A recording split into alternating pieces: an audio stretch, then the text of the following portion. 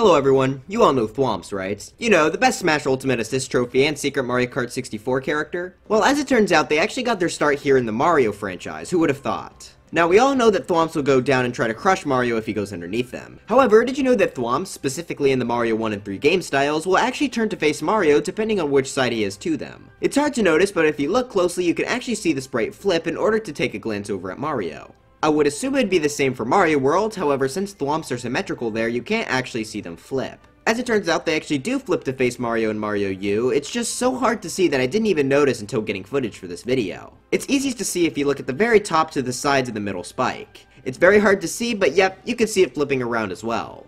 Well anyways, welcome to the long-awaited second entry in my useless Mario Maker 2 fact series. The last episode came out 10 months ago, which wow, I really did not mean for it to be that much of a gap, and I know you all really enjoyed the first episode, so I finally have been able to get around to making a second. Between the last 10 months, I've been documenting whenever I found some useless tidbit of knowledge whenever I played the game, so hopefully this episode is more interesting and more useless than ever. As you all know, this is just a fun look at some interesting hidden or small details in Mario Maker 2, like the Thwomp thing I mentioned at the start. Also, only a small percentage of people who watch my videos are actually subscribed, so if you enjoyed this video, please make sure to subscribe to the channel. It means a lot and it'll help me know to not wait 10 months to make another one of these. But anyways, let's go ahead and jump into the second installment of useless Mario Maker 2 facts.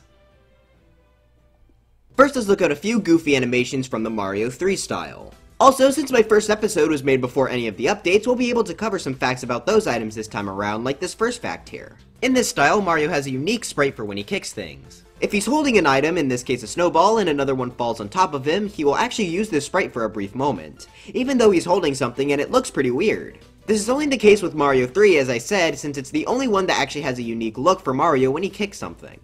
Pretty useless if I do say so myself. I do have another one though, and unlike the last one where I kind of understand why it happens, the game just likely never checks for if Mario is holding something, this next one I'm not really entirely sure why this occurs. When Mario jumps and shoots a fireball in the air, he has a sprite for that, so it actually shows him shooting the fireball. Makes sense. However, if Mario has a star equipped, he won't go into the fireball firing sprite and will instead shoot the fireball with a jumping sprite. This looks pretty funny because it's almost like Mario is breathing out the fire here instead of shooting it. Even though I'm not 100% sure why this happens, I do have a guess. In this style, Mario has a unique jumping animation when using a star and not at full P-speed. When Mario is in the spinning state, he also doesn't shift to the fireball throwing sprite as well, which I imagine carries over to the P-speed jump. The thing is though, the P-speed jump doesn't change if Mario has a star or not, so it's really weird that it will only update if Mario doesn't have one. Now obviously the spinning animation not being cancelled into the firing animation is intentional, as Mario U and 3D World do the same thing here. However, since Mario 3 has two different jump animations depending on speed, it's possible they just completely overlooked this and now we have Mario breathing out fire, which I actually kind of like. Speaking of some fun animation things, did you know that you can enter pipes backwards? Yeah, by doing certain things, you're able to actually enter a sideways pipe while backing up into them. The easiest way to do this is with the Master Sword, where all you have to do is hold down your bow, and since you can already walk backwards while doing this, just simply walk backwards into the pipe and boom. If you have either a Super Leaf or Cape Feather equipped and then back up into the pipe while looking away from it, then all you have to do is do your spin attack and then right after you press the Y button, hold into the pipe. If done correctly, Mario will again enter in backwards. The final method of doing this that I know of is that you can do the same thing you did with the previous power-ups, however this time with Yoshi and his tongue. Then you can both go backwards together. Interestingly though, this actually doesn't work in Mario U. I'm not exactly sure why this doesn't work here. I guess they just handle animations into pipes differently in this game style. Also, I should mention that this works with Fire Yoshis in the Mario World style as well. As the series implies, walking into pipes backwards is completely useless. You don't come out the other end backwards as well, so it's purely an animation thing when entering. I still find it fun to try and do whenever I play levels where these conditions can be met, so if you know of any other ways to enter pipes backwards like this, let me know. This next one is sort of bordering on actually being useless, however it's close enough, so don't be such a killjoy. In Mario World, Goombas are replaced by the superior Galoombas, which can actually be thrown around. When they're hit, they'll flip upside down, and if you throw them into a clown car, they'll actually drive around the clown car upside down. The reason I'm saying this one's only bordering on being useless is since the Galoomba is flipped upside down here, he can't actually hurt Mario, unlike when the normal Galoomba is in a clown car. Mario can also just instantly pick it up when jumping into the clown car, so yeah, it's not fully useless, though I can't really think of any good uses for it. Enemies like the Shell Boys, Koopas, Spinies, and Buzzy Beetles can also be flipped upside down in the clown cars if they get hit from below and then get into one. However, unlike the Galumba, they'll actually return to normal after a while, which is pretty weird. Why would they specifically code the Galumba to not do its get up animation while in a clown car when seemingly everything else will still do theirs? The lava bubbles are another funny one, as if you place them into the clown car in the editor, they'll be straight up. However, if the lava bubble falls into it, then they'll be in the clown car upside down too. This one could join the Galumbas in the cool party though, since this one won't actually correct itself unlike the other ones. Next we have a few to do with the game's item renders. As you all know, the items in the hotbar and selection wheels all have icons to of course represent them. However, a few of them you can't actually see in this menu and instead have to go to the clear conditions menu to see. Like the hotbar, the clear conditions will show an image related to what you have to do to complete the next objective. Barring the obvious ones like the don't take damage or don't land on the ground icons, a few enemies actually only have icons in here. The first one is the bullet bill. Since you never actually place down bullet bills, only the launchers, you never actually get to see them in the hotbar. Since defeating them is a clear condition, however, you can actually see what they would have looked like in the hotbar right here. Also, as it turns out, 3D World uses the exact same bullet bill render as Mario U. The Sledge Bros are like this as well, however the reason they never show up is unlike pretty much every other enemy with an alternate form in the game, like Koopas for example. Instead of the Sledge Bro being an alternate form of the Hammer Bro, it's actually what the Hammer Bro becomes once it gets a Super Mushroom. It's pretty interesting that the game classes the Hammer Bro and Sledge Bros as different enemies, which can be helpful in some levels. But this series isn't about useful, so in our case, we only actually care about seeing the Sledge Bros' beautiful renders. Actually, in 3D World though, you can see the Sledge Bros renders without having to go into the Clear Conditions menu, since their Hammer Bros can be turned into Fire Bros, so they would have to show a render there so that you'd be able to switch them. Pretty stupid that Fire Bros aren't in the other themes since they appeared in Mario 3, but whatever. Since I'm already on the topic of Hammer Bros, the video gamer pointed out that if you shake a Hammer Bro in the editor, he'll actually throw a hammer, which is pretty neat. Except in 3D World though. If you shake them there, they'll just stand there. Menacingly! This is the first one from this video coming from you all, and I wanted to mention that when I make my list, I'll go through the comments to look for them, so if you have any more, let me know, and if it's useless and interesting enough, I'll make sure to feature it. Speaking of you guys, this will also be the first episode in the series where I'll ask you all a question on Twitter, and whoever gets it right will earn a shoutout in the next part. This is of course inspired by Pjiggles' Twitter questions in his Useless Smash Facts series, which is of course the inspiration behind this series, but I'll make sure to make them extra tricky and of course Mario Maker instead of Smash for his case. Anyways, this episode's question was, what do these 19 enemies have in common that none of the other enemies in the game do? And the answer was, drumroll please, yeah, that's close enough. Anyways, the answer was that these were the enemies that appear in the Mario build that you unlock as the final reward in story mode. We've got the Goomba, Big Goomba, Goombrat, Koopa Troopa, Drybones, Drybones for Smash, Rocky Wrench, Melty Mole, Buzzy Beetle, Babomb, Lip-a-Bomb, Big Lip-a-Bomb, Boom Boom, Spike Top, Piranha Plant, Cheep Cheep Boo, Boo Stretch Spiny, and finally the Koopa Clown Car. The first person to get this right was my boy Kyvit, which many of you may know for creating my channel icon and banner. Oh, I still haven't changed it yet. Anyways, yeah, Kyvit is the winner for the first Twitter question in this series, so make sure to go check out his Twitter with the link in the description. My Twitter will also be there if you want to participate next time around. It took a little less than 9 hours for this one to be answered, so that's a good estimate for how long they'll probably take. Let me know if this question seemed too easy, by the way. This is my first time doing something like this, and I want to make sure that these types of questions are good, so if you all have any ideas, then make sure to tell me. Well anyways, back into the main facts. Did you know that if you use a P-balloon and the screen doesn't scroll vertically due to there being nothing on the top set of screens, then Mario actually won't go all the way up to the very top. Instead, he'll stop about here, which we can see thanks to Mario's trail in the editor. I was holding A for a really long time here, so I should have easily been able to go higher if I was able to. I'm not sure why they didn't have him just go all the way up here, but it's an interesting tidbit nonetheless. While on the topic of power-ups, as pointed out by Swampert, the Master Sword and Frog Suit are the only two power-ups that will change depending on if the game's in multiplayer or not. For the Master Sword, regardless of who you're playing as in single player, you will always be Link's default green appearance, even if you're Toad or Toadette. In multiplayer, however, this of course changes to where everyone gets their own color so that you can tell who's who. The same thing goes for the Frog Suit, however only Mario changes from green in single player to red in multiplayer. Also, I just find it really funny how Luigi just uses the exact same sprite as Mario in single player for this with absolutely no changes. I mean, it makes sense since Luigi has to be green, but it's still pretty funny. Normally when you die in Mario 1 or 3, you'll revert back to small Mario. However, if you die to lava or poison, you can actually have a Goomba shoot in your death animation. This looks so weird, but it's kind of neat. You can also see Mario's foot sticking out if he died in a small stiletto as well. As far as I can tell, this is the only item that this will work with, but it's still nice to see nonetheless. Also, I had no idea that Goomba stilettos have different walking sound effects during the nighttime, which really confused me and caught me off guard when I was getting footage. Take a listen.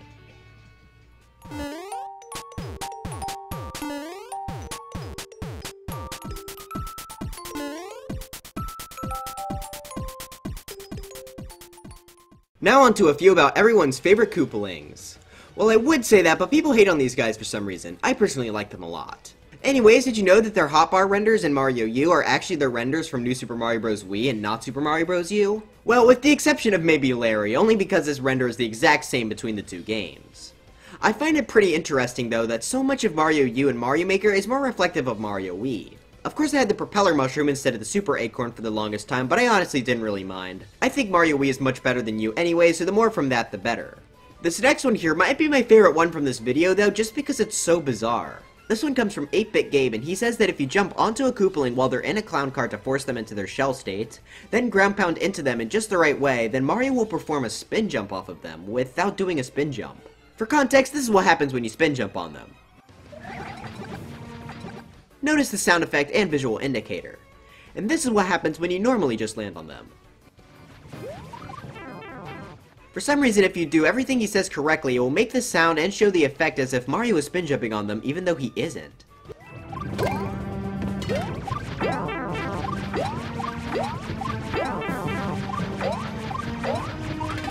I have absolutely no clue why this even works at all. This is the most specific and mind-boggling fact in the series so far that I can't even begin to come up with any sort of explanation for this. This will probably remain a complete mystery to me forever, and to be honest, I think it's cooler that way.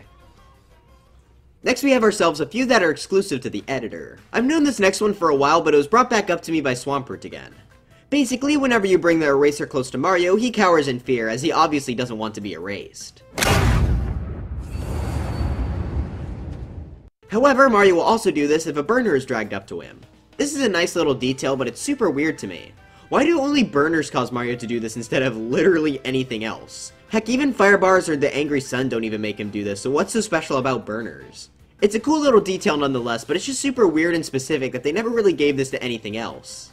Another nice editor tool in the game is the Mario Ghost Trail, which is very helpful to judge where the player can and can't jump and such. Usually, Mario's ghost will update with whatever power-up he has equipped. There are, however, 3 items that Mario can equip in this menu that won't show up at all in the Ghost Trail. Those being the Star, Shelmet, and Spiny Shelmet. They will instead not update Mario's sprite at all and will just leave it like how it was without them.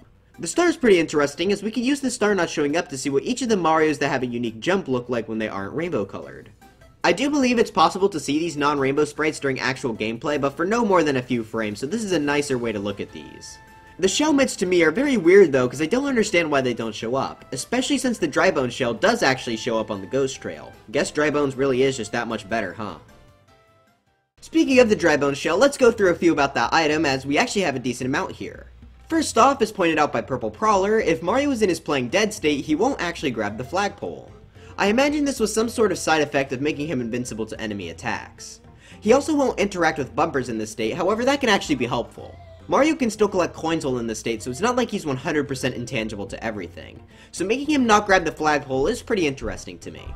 The only other way Mario can go through flagpoles that I know of is if he doesn't have a clear condition in order to hit it, though that doesn't really count. The Drybone shell will count as a jump whenever he has to move, since, well, he has to hop around in order to move at all. Funnily enough though, the respawn platform that will appear whenever you start in the editor in the void goes away after you jump. So all you have to do is move slightly and yep, you're falling to your death.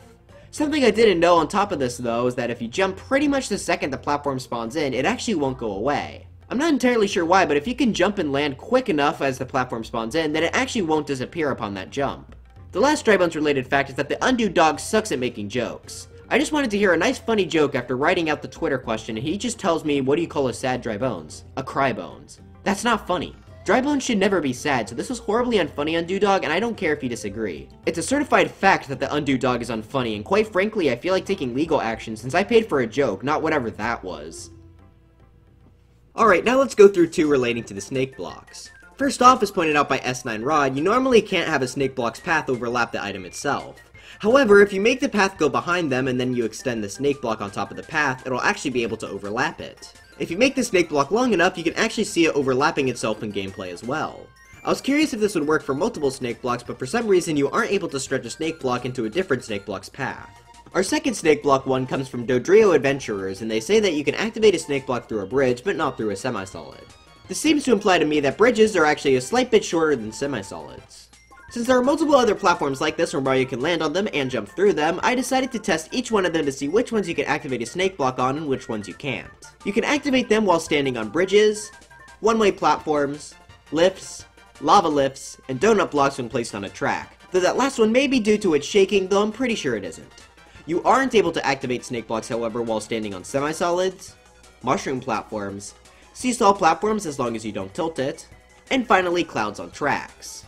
An additional thing I learned while testing this out is that in the editor, seesaw platforms, lava lifts, and lifts will appear in front of snake blocks. However, in gameplay they'll actually appear behind them. You can use this to completely cover a lava lift if you really want to for whatever reason. Maybe for a troll level or something, I don't know.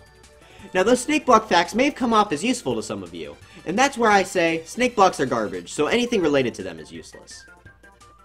Alright, now it's time to run through a few miscellaneous ones that don't really fit into any of the sections I made.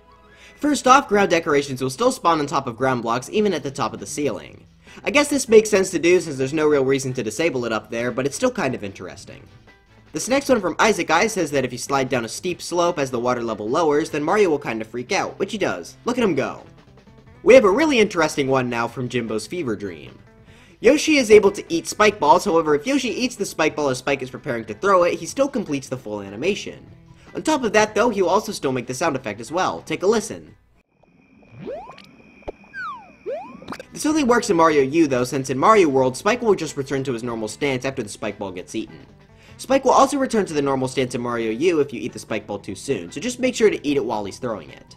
Another Yoshi fact I found while messing around with this one is that since Mario with the P-Balloon obviously can't ride Yoshi, it will kick him off if he picks one up. When Mario is powering up though, you can see that Yoshi's neck will actually overlap Mario, but his body won't.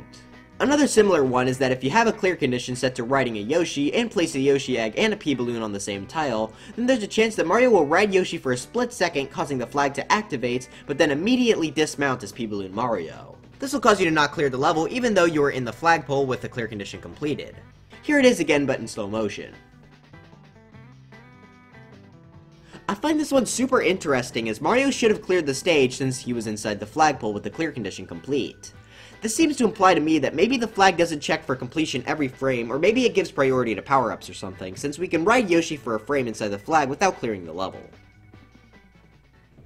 Okay, so for the final fact of the video, we have another pretty interesting one. If you all didn't know, if you tap on the doors in the editor, Lanky Mario will pop out sporting different looks depending on the game style and their power-ups. Here's a really quick run-through of all of them.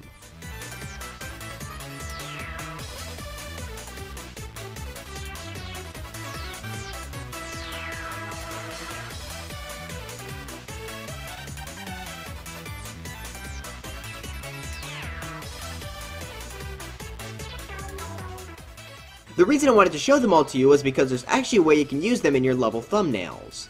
I first discovered this while I went to go get footage for the secrets video, and I noticed this level and was super perplexed by seeing Lanky Mario there. Anyways, here's the level ID just in case you want to check this level out. Anyways, if you want to use Lanky Mario in your thumbnail, it's actually kind of challenging to do. You have to knock on the door to get Lanky Mario to appear, and then you have to click save or save as the instant you see Lanky Mario, because if you don't, then you'll be too slow. I'm not exactly sure what the timing is, but to me it seems like you only have a few frames to do all the inputs. This will be a unique way to catch someone's attention, so if your level thumbnail has a door, why not also throw in a Lanky Mario as well? He really needs all the representation he can get after being removed from Mario Maker 2. I guess you could argue that this is more on the useful side than the useless side, but I really wanted to share this one as I personally found it very interesting. But anyways, that's it for the second installment of Useless Mario Maker 2 Facts. If you enjoyed this video, please make sure to leave a like and subscribe to the channel, and I'll try to make the next one come out much quicker. I really enjoyed making this one, and I feel like the facts here were much more useless and interesting than the first parts were, so hopefully part 3, if I decide to make one, will also be even more interesting. I'm sorry that this one took such a long time to make, but I really wanted to make sure that I did it right, because these are a lot of work to do, so I definitely didn't want to rush this video. If you all have any more useless facts, let me know in the comments down below, because I did take a few from the last episode for this episode. Also, if you want to participate in the Twitter questions, then make sure to go follow me and our winner from last round, Kaivet, in the description. Also, I don't really have any useless Mario Maker 2 fact related things for my Discord server, but join it anyways, it's great. Sometimes. Rarely. Well anyways, I'll see you guys next time. Bye.